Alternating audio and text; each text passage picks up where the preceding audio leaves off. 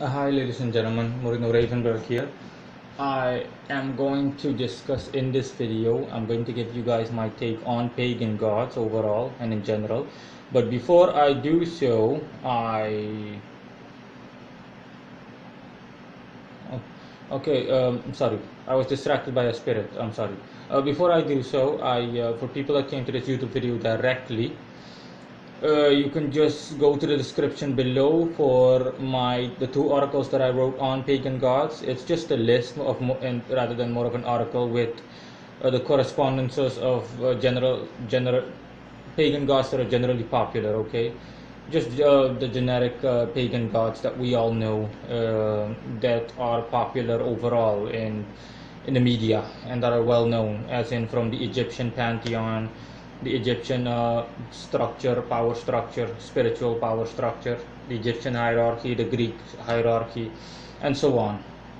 So those links are in the description below.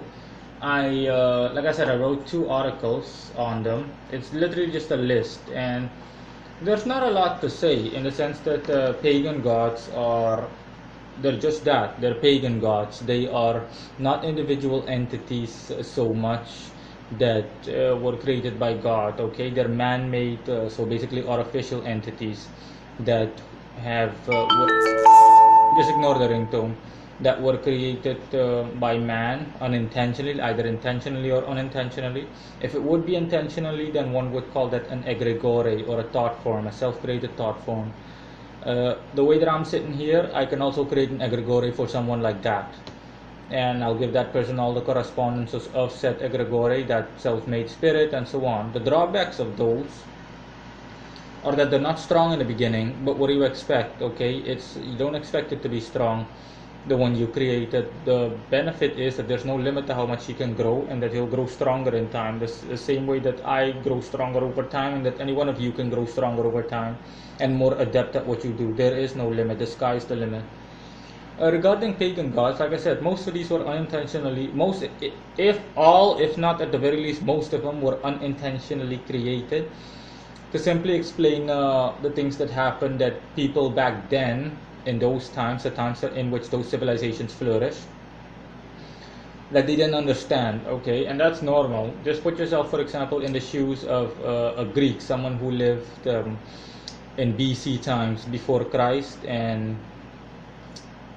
or in any case in a time in a time that is the exact opposite of the time we're living with now. Okay, imagine living back then in those primitive times compared to today's modern technology and everything, and you'll see that I'm sorry, you'll have to excuse me. I don't like working with pagan gods, but my patron is telling me right now, and I'm also noticing that Horus is standing beside me, the Egyptian god Horus. He's not saying anything. He's not telling me anything, but he is. No, he just left. Okay. No, he was spectating. He was just looking at what it is that I was doing. I'm not worried, but I'm not worried, but I'm just wondering, curious. Yeah. In any case, yeah, my patron is telling me to just go on, go on, go on. Don't worry about it. Not that I'm worried. That's what I was telling him just now. I'm not worried, but I'm curious. What's Horus doing here? In any case, most of these guys were unintentionally created. And place yourself in the shoes of someone that was lived back then in those primitive times, and you saw weather going nuts. You saw thunderstorms. You saw hurricanes and everything. And people back then were like, there has to be a higher being that is responsible for this, for what we're seeing right now, this weather anomaly, for all this weather chaos and these storms and everything. And voila, before you knew it, roughly stated, someone came along and someone just invented this entity. For example, this entity, Zeus, is responsible for all things relating to the weather.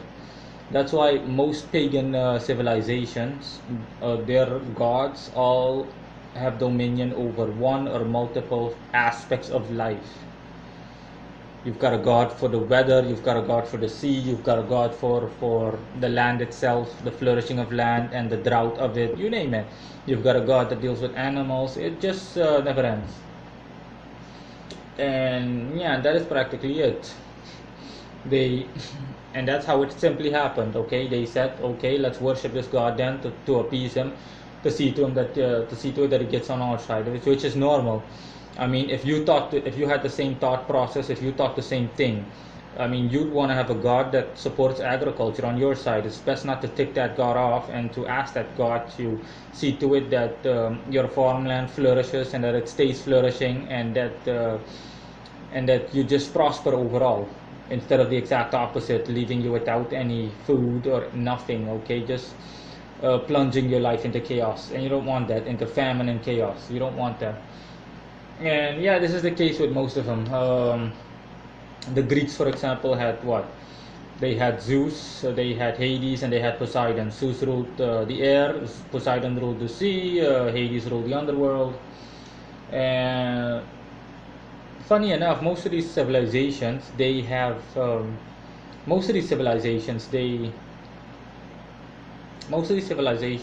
all of them more or less, if not at the very least, they, they, all of them have some kind of devil figure. All of them have a god that corresponds to the underworld, basically a god which Christianly converted into by today's standards and into Christianity, can be placed on equal footing with Satan, or basically the devil, a representation of hell and eternal torment and pain and suffering. In any case, these gods are literally just egregores, and they became stronger over time, which is normal. Even if someone were to make the mistake of worshipping a human being, a dead human being, that person would be that person would be able to ascend to godlike levels, or that person is capable of being lifted up to a godlike status, simply due to the excessive amount of worship and the long-term amount of worship that is basically aimed or pointed towards him or her.